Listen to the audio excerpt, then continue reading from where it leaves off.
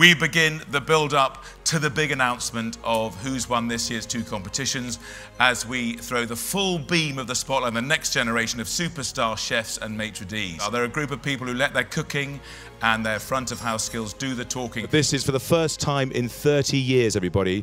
We have had 2 Wolverine clones take part in the Nestlé Toque competition. That doesn't include you, Rebecca. But he also has a tattoo of the patron saint of chefs, who you think is? St. Lawrence of Rome. I think it's St. Anton of Mosselman. Dalton here could be on Love Island, obviously. Look at that wonderful thing. But Wales, unfortunately, didn't make the World Cup. So do you feel that this is your responsibility to put a smile back on the faces of the Principality by winning this thing, Morgan? Yeah, definitely. Well, let's see if you can string your sentence together and complete it.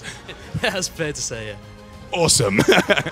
And now it's over to Angellica, who's with the apprentices. I am. I'm with Holly and Erin, who have both said they're so pleased that you're not interviewing them, Mark. I'm over here being responsibly interviewed, so yeah. You could be my agent. Please be my agent. And what about you, John? Because you were here last year. You got to the final. You're here again, and you're in the final. Well, I worked with Simon Holston over the summer after Toque, so you get great opportunities from this. But he did say to me while I was working with him that there's only one thing worse than losing Toque once, and that's twice. Yeah, it was a new experience for me because I'm not front of house, I'm a chef, so... Oh, well, then why are you wearing this stuff then? You're an imposter. I like it because you'd prefer black. It's your colour. Erin is fresh from Ibiza. Millie is going off. This is another wonderful thing about Toque. Boyfriend Nathan is competing for the UK in the Bocuse d'Or, and you're off to where the weekend? Turin. Turin. UCB off to, basically just back from Ibiza, going to Turin. Where are you going, Luke? Birmingham. And Theodore, you know, you...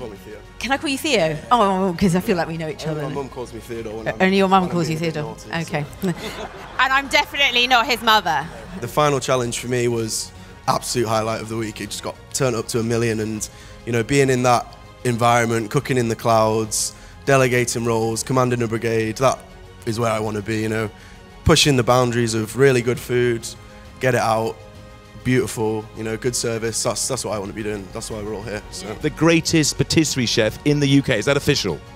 Kind of, not really. I mean, what is your official title? World Skills UK Champion in Patisserie and Confectionery. Is it fair to say you wish you were being interviewed by Angellica? Yeah. Sitting in a room with all you amazing people for, you know, humble old me and humble old Kat from Stockport in Poland. It's really an honour, and I really appreciate everyone coming out, and thank you guys. That is what this competition is all about. Literally just broad grins here at the Dorchester amongst the great and the good of this industry. What was the second part? Don't worry about it.